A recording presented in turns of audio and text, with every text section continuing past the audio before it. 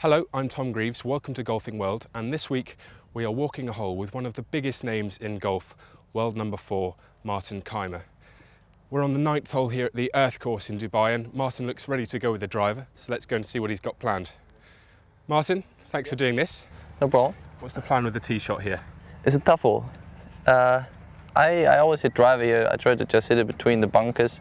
You know, I think both bunkers are reachable, but it's a fairly wide fairway, so I got to aim towards the green side bunkers, just right of the green. If you make four days, it's a pretty good score. Perfect. Well, let's see how you get on. Yeah, we'll see.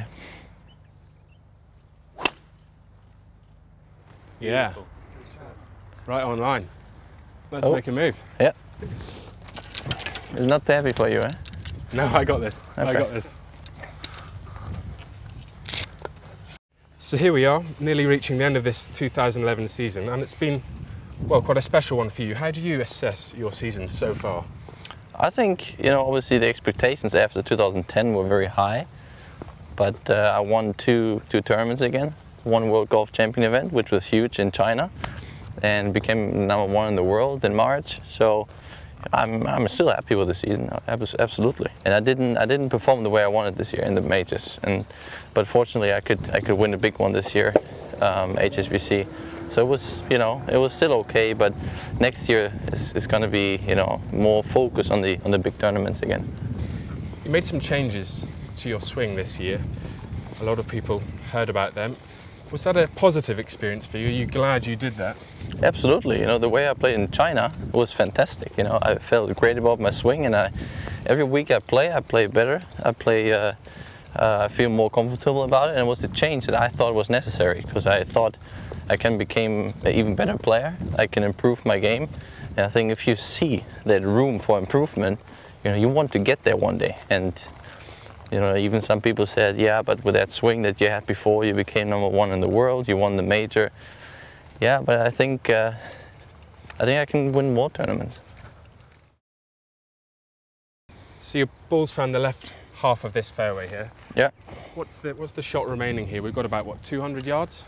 Well, we have 200 meters to the flag, a little uphill, so another 8 to 10 yards, so probably 2 to 8 meters to the flag. So I'm gonna aim straight at the stairs of the grandstands.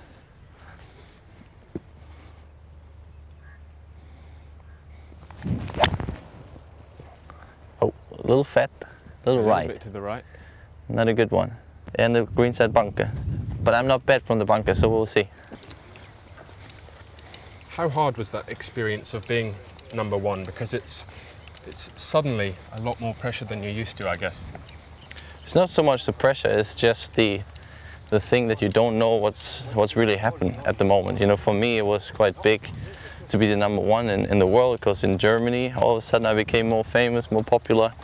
All of a sudden I was the German golf face. You know, it was always Bernhard Langer, and then has changed a little bit, so I got more attention. It was just a new role that you get, and that you have to get used to and to handle. But you know, it didn't put more pressure on myself. It was just something that I was not used to being in that position.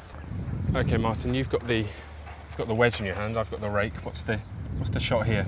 Well, it's not a very easy bunker shot, because it's quite long. It's a little bit into the wind, a little uphill lie. So usually I would take a sand wedge, but because of all the circumstances here, I'd rather take a gap wedge to get a little bit more distance. You got to see where you want to pitch it. It's not about how far you hit it behind the ball. It's what all amateurs always ask me when we're playing pro-ams.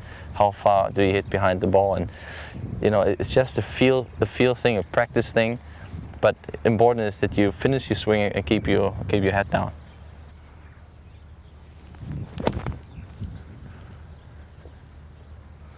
Yeah, great shot. Yeah, I think this putt is pretty straight. I don't see a lot of break.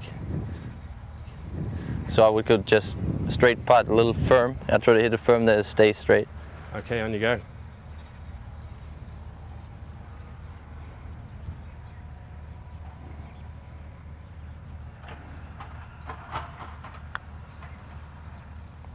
No, went a little right to left.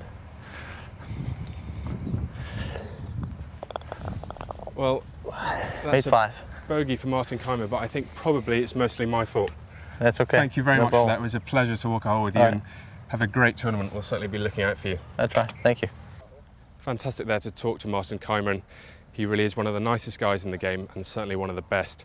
If you like this feature, there are loads more like it at golfingworld.tv, and of course you can follow us on Twitter and Facebook for more updates throughout the week.